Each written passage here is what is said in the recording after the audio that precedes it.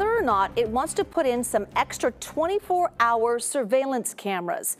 So Pleasanton, like many other Bay Area cities, already has automated license plate readers for tracking vehicles. But now, city officials could take it a step further. Katie Nilsson talked with business owners and residents about this idea.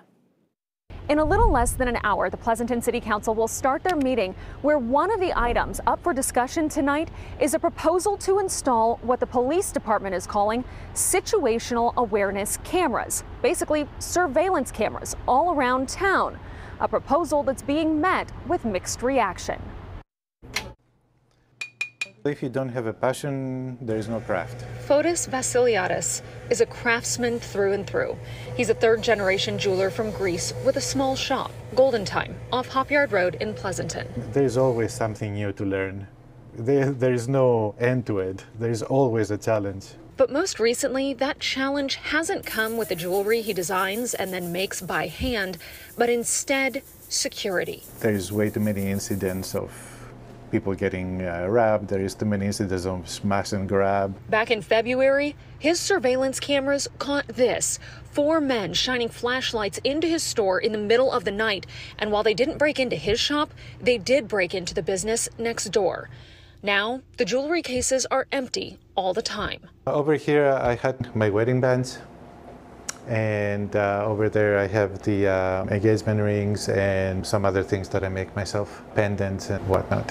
Each piece can take up to a week to make, so he only brings his jewelry in when he has an appointment, not wanting to keep anything at the shop for fear of being robbed, like what happened to Heller Jewelers in San Ramon in March, where thieves made off with more than $1 million in jewelry and watches. Events like those are part of the reason why the city of Pleasanton has applied for a $3 million organized retail theft grant from the state to buy and install what they're calling situational awareness cameras, described as permanent surveillance cameras in high-traffic parts of the community, like major intersections or shopping centers, to record everything that's going on.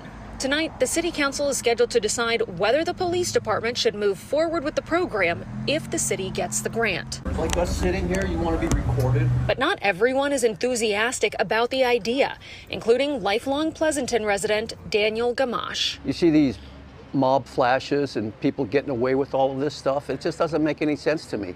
Surveillance cameras isn't going to fix any of that problem. Let's put money where we can help fix that problem. But Fotis says anything the city can do to keep the shops safer is welcome. I want to go home in the night, and keeping a low profile, I guess it's a lot safer to play it nowadays. Even if the City Council does approve the use of the situational awareness cameras at their meeting tonight, it could all be a moot point if the city is not awarded the grant. And we did reach out to both the City of Pleasanton and the police department asking for more information about how the cameras would be used and where they'd be installed. Neither provided a response to our questions today.